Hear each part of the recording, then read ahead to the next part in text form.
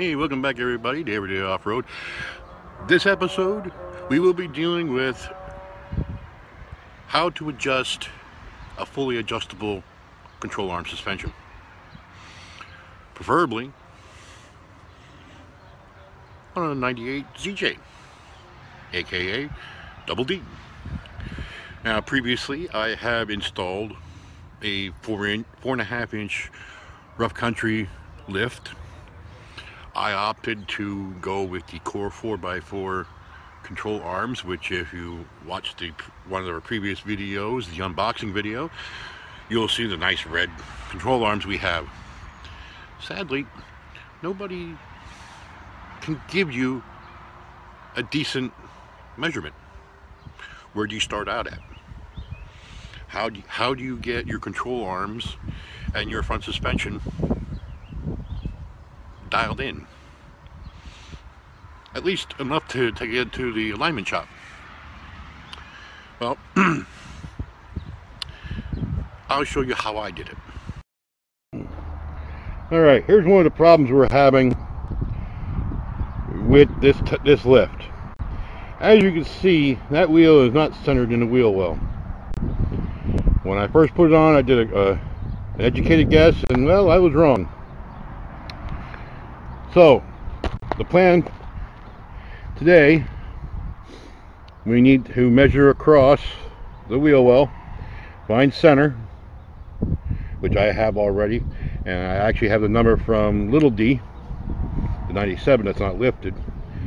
I'm going to put a mark on there, well actually a piece of tape with a mark, and drop a plumb bob down. Even though, yes, we're not perfectly level, we're going to get a lot closer than what we are. The idea is to remove the lower control arm and unbolt the top control arm at the axle.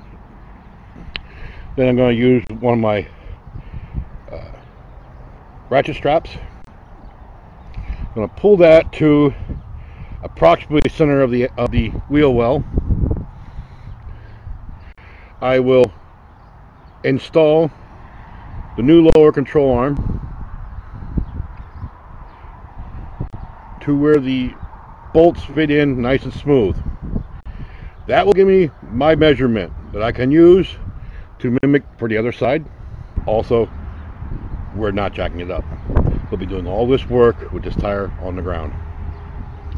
So let's get the tape up here and get our center line marked. Drop our plumb bob. I'm hoping the tire's not going to interfere with the plumb bob hanging straight, but we'll see. So bring you guys back in a couple minutes. I'd say we are pretty close to what we need to be. I went a little past because I figured it's going to shift back. I kind of got your microphone tucked underneath my jacket here to kind of block some of the wind. I'm going to call that good. Now, what we need to do is... Okay, we're all anti-seized up.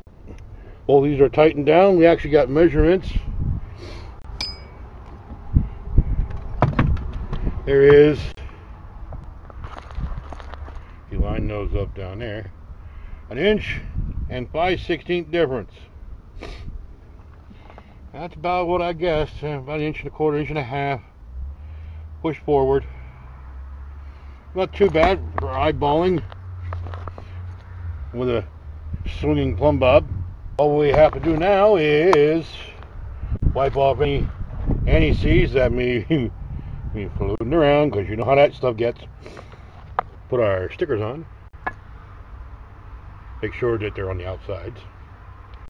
Install the driver's side. Or is that the driver's side? Don't know yet. Either one could be.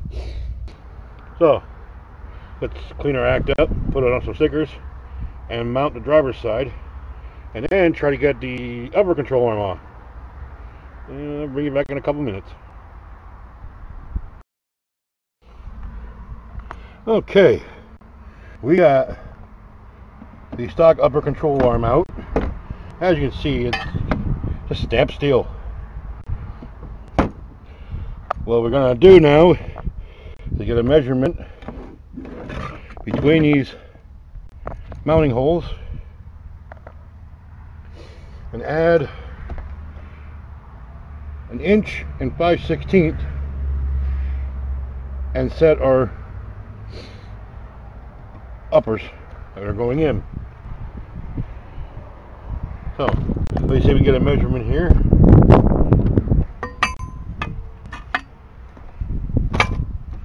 Come on.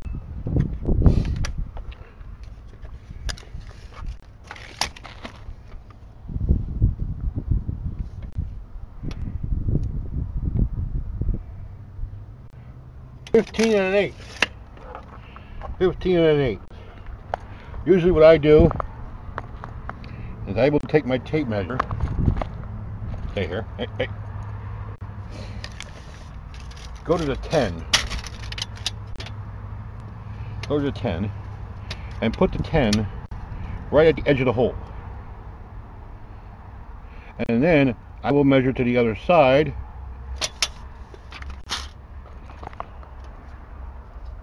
which is right there, 25 and 8. Remember to okay, come on guys. Hey. Remember to measure to the outside, because that's what you had on the other side as you subtract 10. So I have 15 and 1/8. Set. Almost 16 and a half is what we're going to have to set our new control arms to.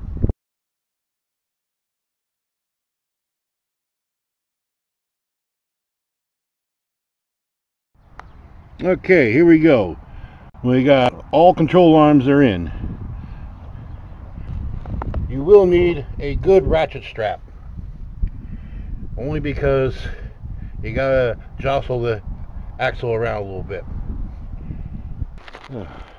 There we go. You see the line there? We pull her back out to where she belongs. Everything is hunky-dory. Okay, there we go. Got our new tires, our old rims. All our control arms are on.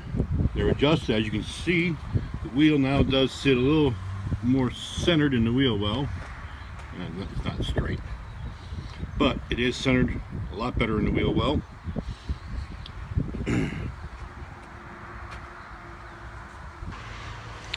Alright, let's call this end of part 1. With your front control arms adjusted, you now have proper caster and your pinion angle is correct. You are also have your front axle centered in the wheel wells. So this is the end of part 1. With part 2, we will be dealing with tracking and toe-in, the two major ones that can cause bad steering. So I'd like to thank you guys for stopping by, listening to me ramble on. If you haven't already, hey, click the subscribe button. While you're down there, ring the bell. That will give you a notification every time I post new content here on Everyday Off-Road. If you like the video, give us a big thumbs up. And always, I like to hear what you have to say. Comments, questions, concerns, criticisms, leave them in the comment box below. So, till the next video, we shall catch you guys later.